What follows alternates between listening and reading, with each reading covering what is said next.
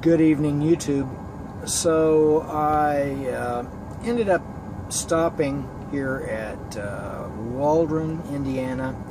Still got about 84 miles to go, something like that, according to the GPS, to make it to Hamilton, Ohio. They never did change the delivery appointment, so it's set for tomorrow. Tomorrow's the 10th at 8 p.m. They were going to try to get it earlier, but apparently they never were able to do so. And so I just decided I would go ahead and stop here, even though there is overnight parking at the place where the load delivers. There's probably no food. So I stopped at a truck stop, or Love's truck stop, with a McDonald's. So I'll probably leave here sometime tomorrow afternoon and go on over there, and it's no telling how long it might take them to unload the load. So in the meantime, and then after that, I don't know if I'm going to be going to I guess Columbus. I don't know which is closer. I'll have to check, because there's a yard at Columbus, and then we have a yard in Indianapolis. And I'm thinking the one at Columbus might be a little bit closer than the one in Indianapolis, but so I'll check with them and see which way they want me to go.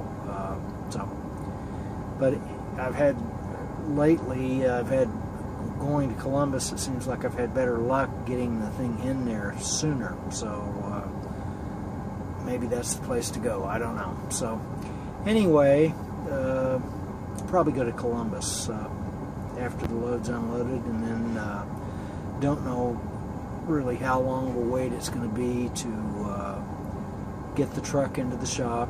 As I've said before, they've got to adjust the fifth wheel, and it may be time for an A service.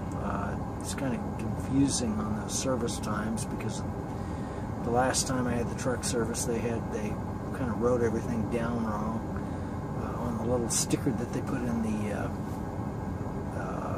kind of the fake wing window on the driver's door on the inside. They have this little plastic sticker that they write the mileage on, and they didn't get it wrote on there.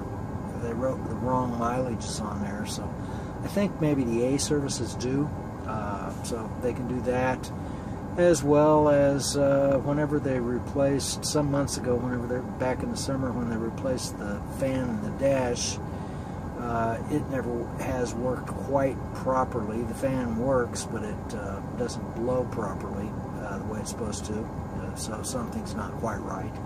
So they can fix that as well.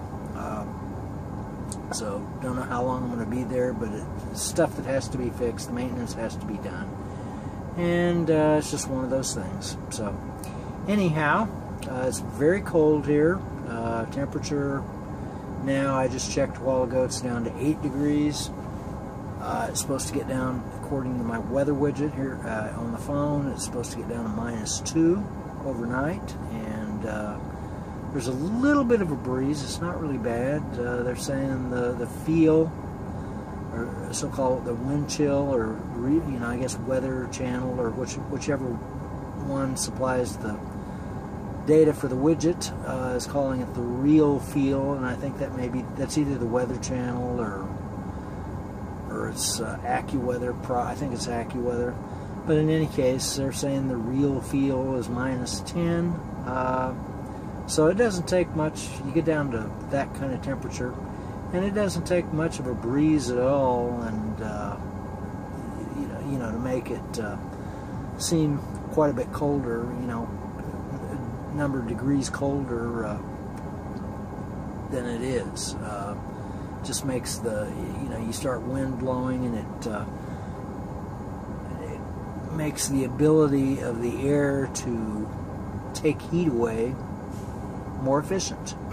So that's what wind chill is all about. So anyhow, from Waldron, Indiana, I'll catch you later.